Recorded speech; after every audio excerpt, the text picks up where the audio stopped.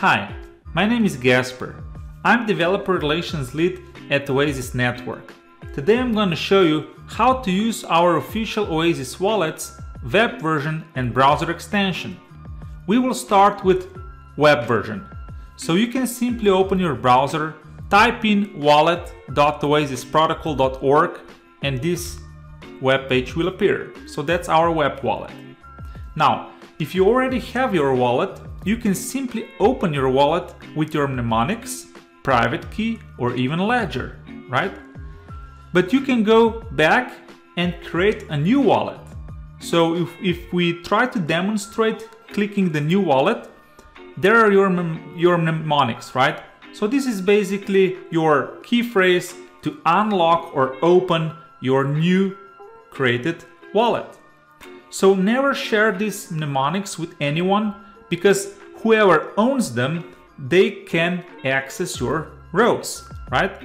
So you want to save them securely in a safe place and then use them accordingly in web wallet or in browser extension.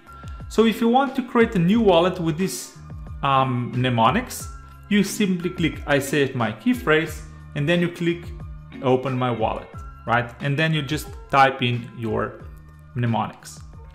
For demo purposes, I will open my existing wallet with my mnemonics, right? So I will copy and paste here my mnemonics. All right, so here are my mnemonics.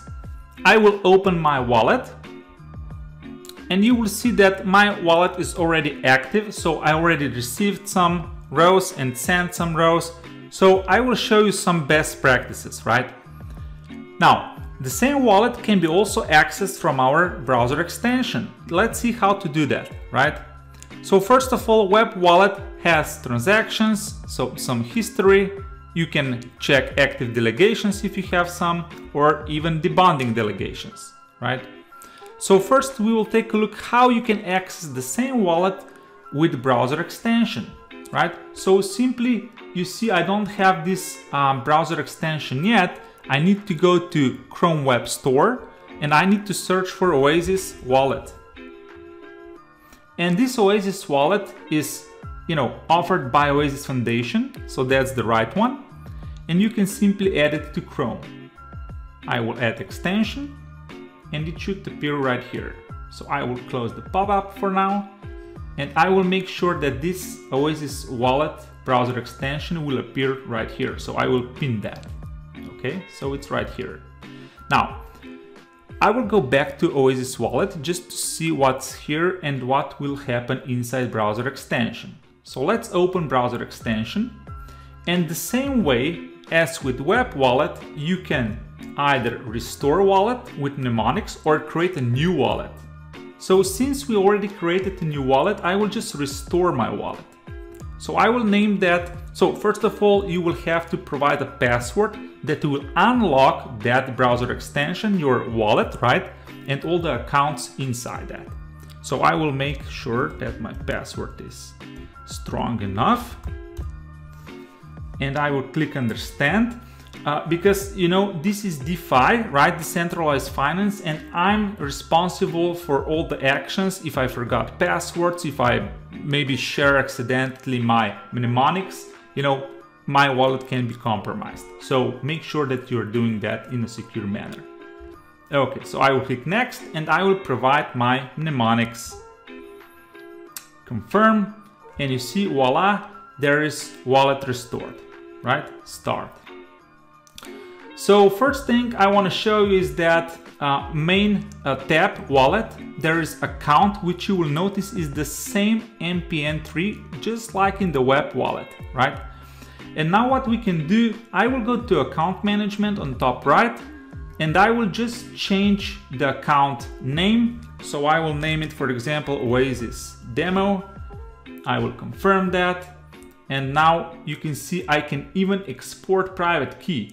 You might need that private key to importing that wallet or this account to other wallets or maybe, other applications. So you can click export private key and you will get it.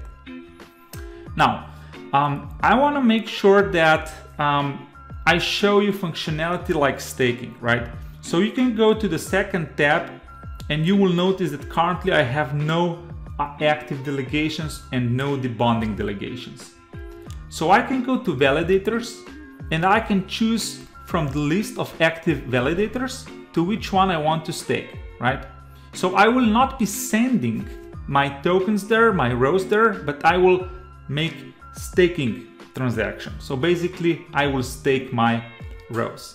So I will, let's say, choose Stakefish, and keep in mind that minimum it's 100 rows. So I will click Delegate. I will provide minimum, so 100 rows, and I will click Next, right? So I will just confirm my staking, and you will notice that now after staking transaction is successful, I will refresh my web wallet, so you will see how this reflects in my web version, right? So yeah, we can wait for pending to change to successful, or we can just try to refresh our web version and see if we already have active delegations. So what you will see, total balance is still the same, right? But now we have staked 100 rows, and if I go to active delegations, you see there is Stakefish 100 rows, and that's it. If I open my browser extension again, you will notice staking. I have now total balance available, and sometimes these active delegations take some time, so that's why it doesn't appear here. So I always verify in my web wallet, right? The second thing I want to show you is that if you will be using our DeFi system, right, with EVM compatible chain, so this is called Emerald Paradigm, you have to import Ethereum address basically, right?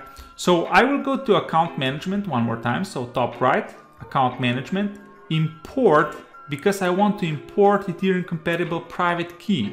That will be my address I will be using, for example, on Emerald dApps, right? Maybe on DEXs like Uniswap. So I will just click Ethereum compatible private key.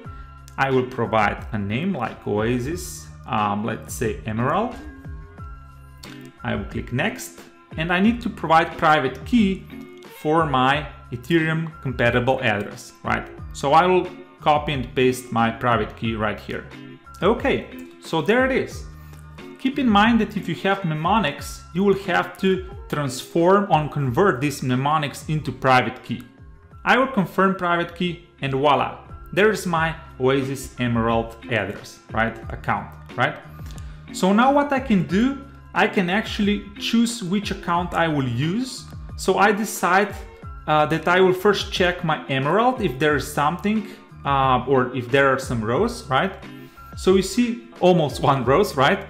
But what I want to do actually is copy that address. If I go back to wallet, I will try to copy this address because I want to send, or let's say transfer, migrate some rows from my consensus layer to my EVM compatible chain, which is Emerald, right?